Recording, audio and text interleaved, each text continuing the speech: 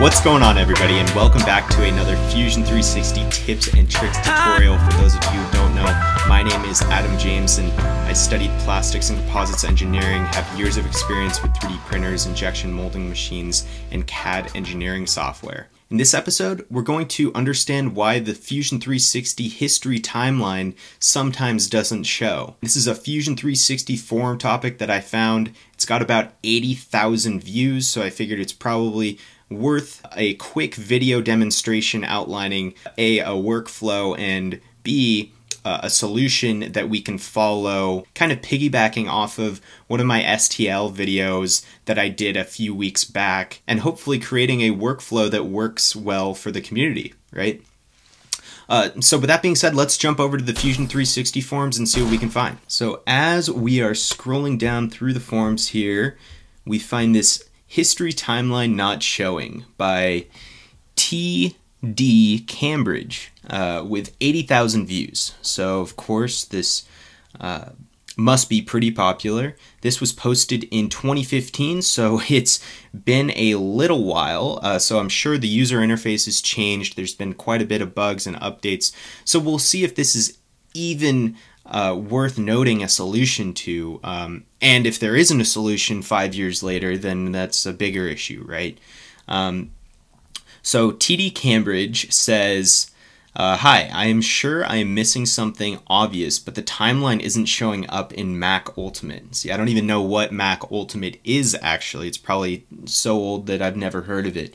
I do have redo undo arrows with a pull down history, but no timeline on the bottom. Okay, so that's key. So there's no timeline.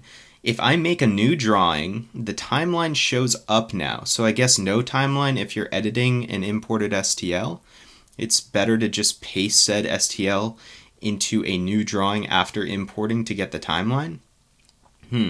That seems like an interesting workflow to get the timeline to show. For those of you that maybe are new to Fusion 360, the timeline is essentially, if you're a SolidWorks user, it's essentially the history of the features that you can go back to and edit and modify. And because Fusion 360 is parametric, the features that are later within that timeline get updated as a result. So it's a way that you can go back and edit features within the CAD software user interface. So let's jump into Fusion 360 and see if we can replicate this issue. So I already created a history timeline not showing YouTube project folder and named this import from mesh. So if you've seen my previous video, you'll know that to import an STL file in Fusion 360, you're going to want to go to Insert, Insert Mesh, and then grab your STL file. I'm just going to use this doc test. This is a quick design that I whipped up for AirPods Pro and Apple Watch. If you're interested in that, maybe I can make a video later down the line. But so here it is. And as we can see, there is a timeline at the bottom. And just to double check, we'll start kind of sketching in here.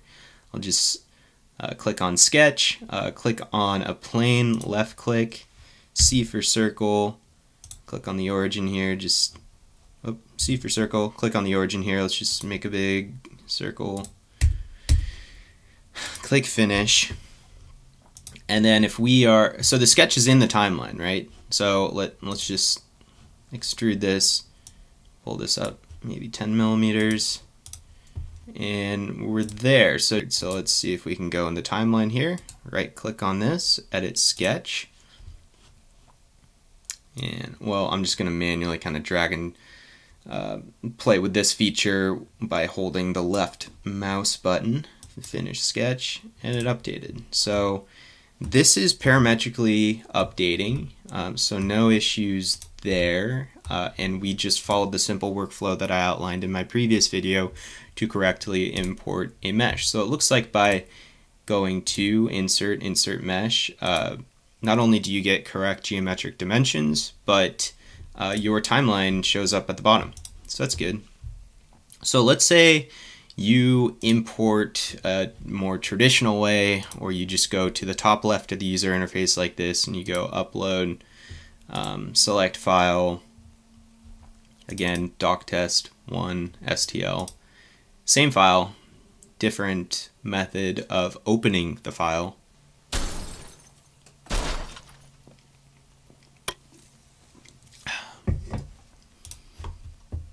Okay, so it says it's complete. Let's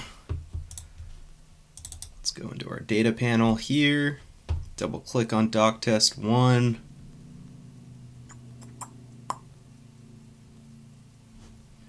Wow, well, not only... Okay, so first off, there's not only does, when importing it, it looks really bad for whatever reason. I'm not necessarily sure why some of these triangles are so coarse and others aren't. That's interesting. But aside from that, there is no timeline still. There's no timeline, so that's interesting. So if I say create a sketch which has nothing to do with the dock itself, we'll just left click on the front plane here. Let's switch it up a little bit. I'm actually going to use a rectangle instead of a circle. Woo!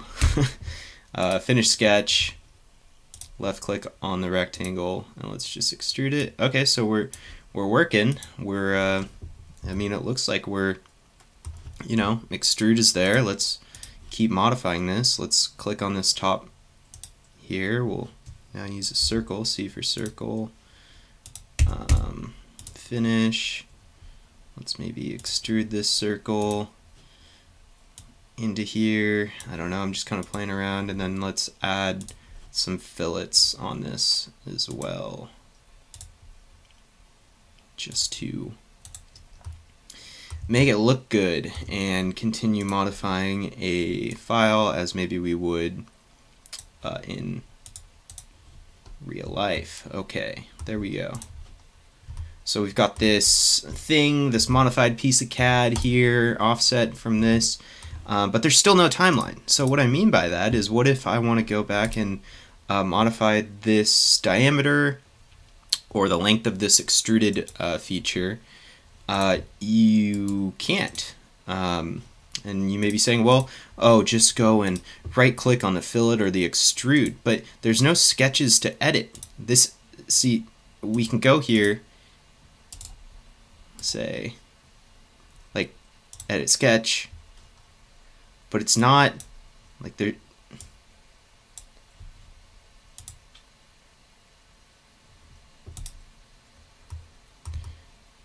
like, we edited the sketch, but it's not actually going to parametrically update the extruded reference of that sketch. I hope that makes sense. But you see, we're able to play around with this, but this sketch has no relevance because there's no history, like there's no recorded history.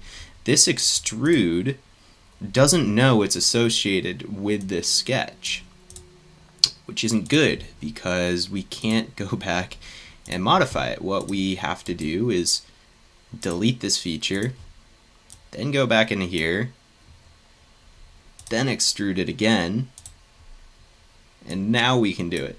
So you can imagine that if you have a complex, say, for example, this dock, if I started with just a base cylinder to begin with, it'd be very hard to go back and modify all of this if there was no design history, if I needed to make small revisions or tweaks within the design here and there. So let's delete all of these. There is a solution to get that timeline to show up. Let's just delete all of these. I probably could have Control-A selected, but oh well. So your component, right click on it, and at the very bottom here there's capture design history, and what that's going to do, it's going to pull up the design history bar at the bottom here, or the timeline history. And as you can see, when we go into here, see if your circle, it's starting to capture all of the sketches, all of the features. Let's even add a fillet. Just here's fine. Cool. So we've got this kind of bulk piece of geometry that's offset from the dock itself. And if I wanted to modify the diameter of this extruded cylinder, I can left click, right click, edit sketch. I didn't define it, so I can just drag and drop, finish sketch, and then it parametrically updates. So that's really cool, and that's how it should be. That's how Fusion should be, and that's why it's so user friendly. But it should be noted that it's kind of a warning sign, right? If the timeline isn't here, then maybe that's a warning that you didn't import the mesh correctly, right? So by importing by insert mesh and then selecting your STL file, you're getting something that's geometrically correct. The timeline automatically populates and you're good to go. So just another thing to take note of. Now let's go back to the forum topic here. He says, or they say, if I make a new drawing, the timeline shows up, so I guess no timeline if you're editing an imported STL. We didn't have to go and make a drawing for this workflow, so that could be an update in the user interface itself. But what I'm wondering is if we just kind of Command Z all the way back before we captured the design history. Let's see here. And we can't actually go that far. It's not going to let us. So let's import it again.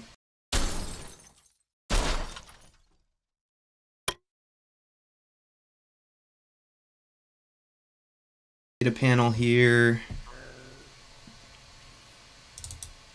DocTest1, surprising it's using the same name.